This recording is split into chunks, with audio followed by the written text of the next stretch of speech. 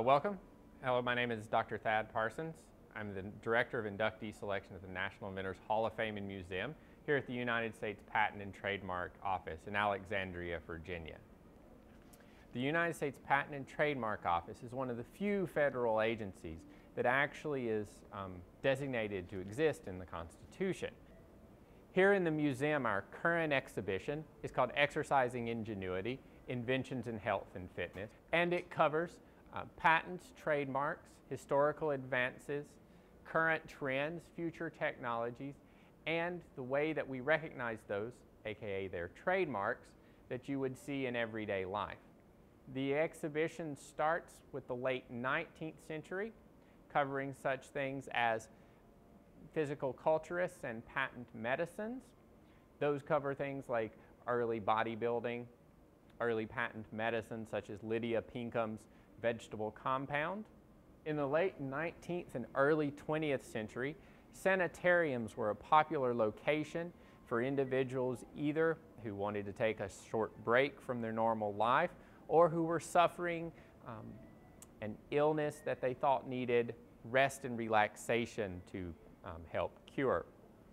The Battle Creek Sanitarium, run by Dr. John Kellogg, was one of the more popular destinations, especially for the well-to-do and the rich and famous.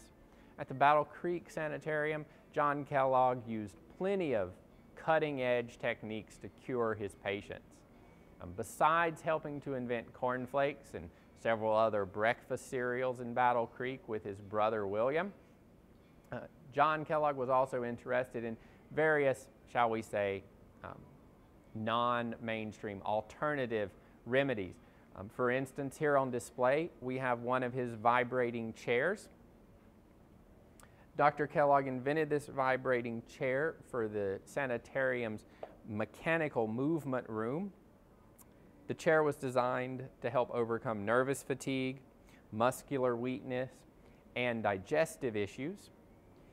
Here at the National Inventors Hall of Fame and Museum, we do try to keep objects in original condition, and many of the items on display are either workable by visitors or by us on staff. For instance, the vibrating chair does still work.